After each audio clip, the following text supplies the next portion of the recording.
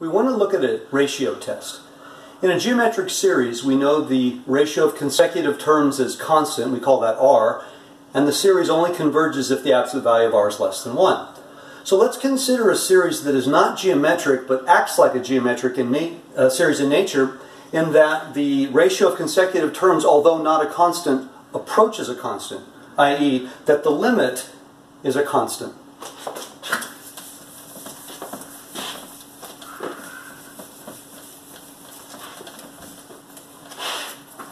If that's the case, then if the limit of this ratio of consecutive terms, which we'll call L, if that is less than 1, then this is acting like a geometric series and the L is acting like an R, and our series will converge. It won't converge to the same value the geometric series did, but it will in fact converge. If that value of L is bigger than 1, then this series will diverge. Now we're going to work a lot with factorials during this time, so I want to remind you of some of the manipulation of factorials. For example, if I said I want to expand n factorial, we know that's equal to n times n minus 1 factorial, which would be n times n minus 1 times n minus 2 factorial. We can keep going all the way till we get to 1. Also, if I said I have 2n factorial, I want to expand that, that is not the same as 2 times n factorial. The parentheses here are critical. I'm taking the number 2n and I'm starting from there and doing a factorial. So if I said, for example, 2 times 10 factorial, that's 20 factorial. That is most definitely not equal to 2 times 10 factorial. So we want to make sure we're very, very careful with our manipulation of parentheses. Now we're going to look at a couple of examples that are fairly challenging.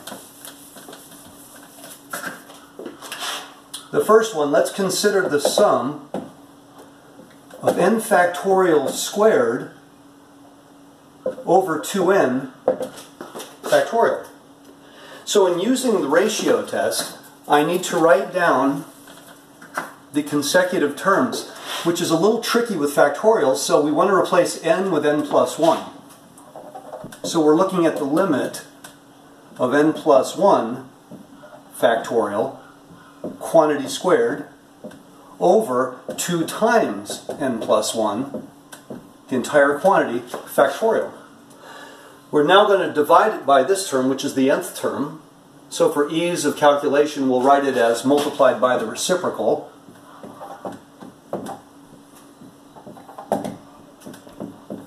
All inside the absolute value. Now this quantity here looks kind of scary, so we need to expand the terms really one at a time. So if I take the n plus 1 factorial squared, I know that's n plus 1 times n factorial quantity squared, which would be n plus 1 squared n factorial squared.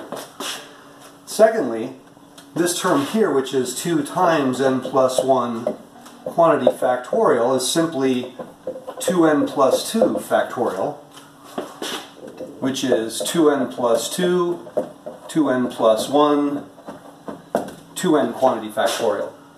So now when we expand this limit, we're going to see that we get something like this. My numerator is going to be n plus 1 squared n factorial squared times 2n quantity factorial. My denominator, 2n plus 2, 2n plus 1, 2n factorial, times this term, n factorial squared. So now we notice that all of the factorial terms are going to cancel very nicely. And what that leaves us with is a limit of a rational function, which is our favorite one to work with. Since all of the terms are going to be positive, I'll go ahead and drop the absolute value. Right now we have a second degree polynomial over a second degree polynomial, so we can just take the ratio of the lead coefficients. We'll see that's equal to 1/4, which is less than 1. Therefore, our original series converges by the ratio test.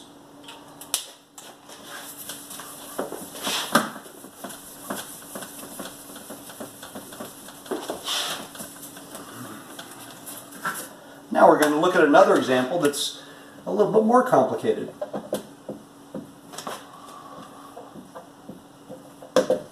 N to the n over n factorial. Now n to the n is an odd function because it's neither exponential nor is it polynomial, so the expansion is going to be a little bit tricky. When I perform the ratio test, and I take the limit as n goes to infinity, I replace n with n plus 1, both in the base and the exponent. And in the factorial term, then again, dividing by this entire quantity is equivalent to multiplying by its reciprocal. Now I can easily expand the factorials, but the exponentials are going to present a little more of an issue.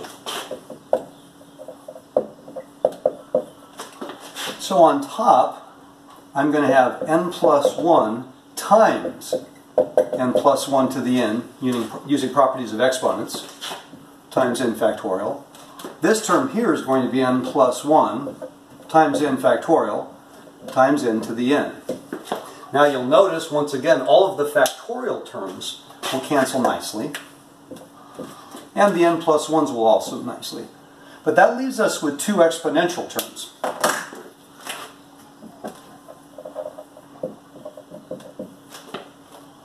So I have n plus 1 to the nth over n to the nth. Both terms are growing without bound, and because this is not a rational function, I can't use any exponent argument here, but I can use the fact that they have the same exponent